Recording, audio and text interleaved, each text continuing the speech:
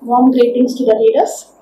I am Dr. Bhuvaneswari, Assistant Professor of English, presenting you shortly the long narrative poem Meghadutam, written by the great classical writer Kalidasa.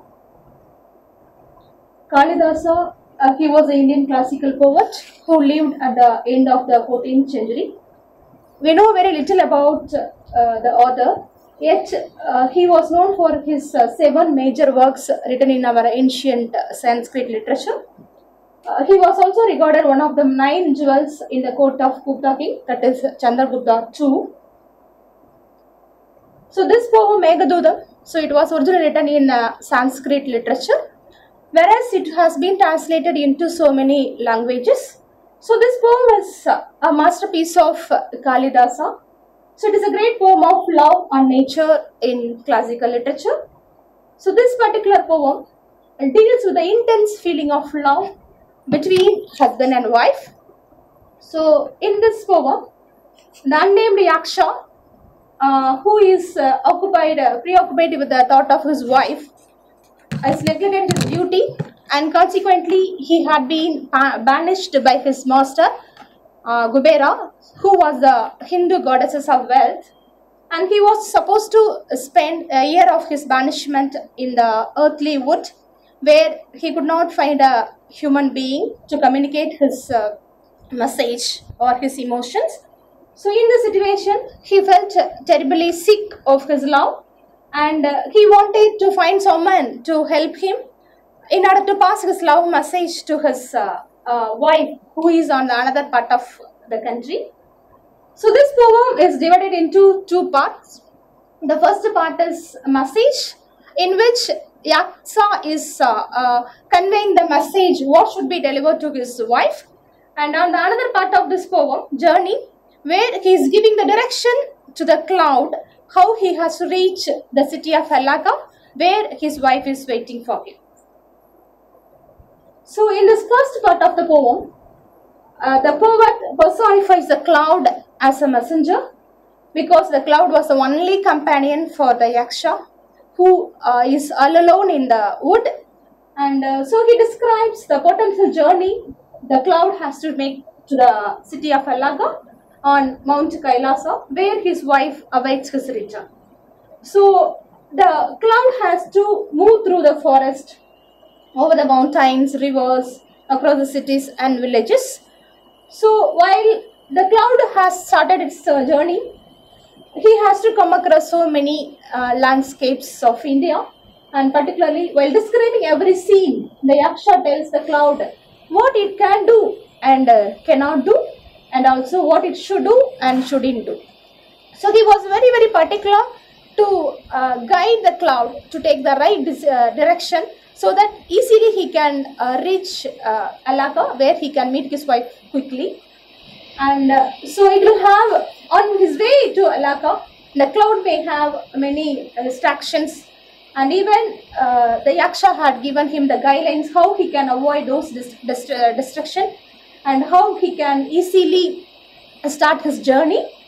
And there are so many beautiful scenes and pleasures that the cloud will encounter on the way, and he can enjoy all those things, but he cannot stay there by enjoying all such things, because it is very crucial that the cloud has to make a journey very fast, so that the longing wife could be very happy to receive the message from her husband.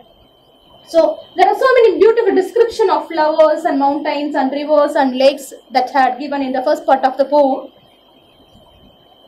In the second part, the Yaksha tells the unique qualities of his wife. So we know that there is a great bonding between the husband and wife, where his wife is waiting, and she is even losing her weight, and so she is staying there in Allaka, and now that is the cloud should help her that she can receive the message that her husband is existing or surviving somewhere, and quickly he can meet her. And the cloud should easily find her way. And after that, the cloud should do what it should do after it finds his beloved. That is, as soon as the cloud meets his wife, he should not disturb her. She might be sleeping when the cloud enters into the house. So the cloud should not disturb his wife, and he should be very patient, and he should wait for some times. And when she awakes, the cloud can convey the message without disturbing his wife. So this shows that how he is very affectionate to his wife, and even he expresses his intense love towards his wife. The wife, this second part is very strong emotion, which expresses the strong emotion, where the desire between the husband and wife, longing, and the inner world of their love is very clearly expressed in the second part of this poem. And we can see that in this poem, his wife as well as Yaksha, the both of them are in, particularly his wife is heartbroken in his absence, because she does not know anything about the whereabouts of his husband, and no message, and now she is terribly sick. And yet she has the hope, some or other how she could receive the message, and there is a possibility of reunion. So with this hope, she is awaiting, and so as soon as the cloud enters there, and the cloud could pass the message to his wife.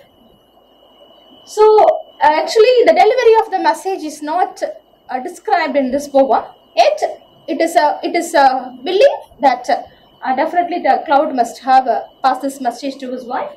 And here Kalidasa presents the inanimate object, that is the cloud, as a living beings, and to describe the story of love, separation, and union.